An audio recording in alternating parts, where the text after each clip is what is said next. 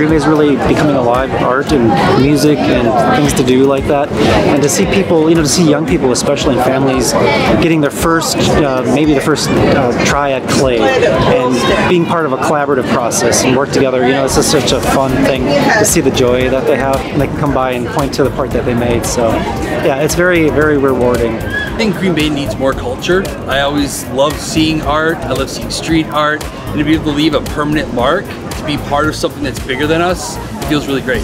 It just makes me feel like I'm part of the city, which I really like that feeling kind of, and it helps me express myself sometimes.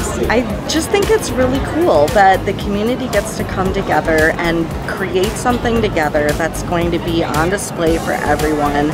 I think the history of it, 50 years from now, when people are able to look at it and say, hey, grandma did that, or, whatever, is just really cool. And I hope that they continue to do things like this so that more people can experience it.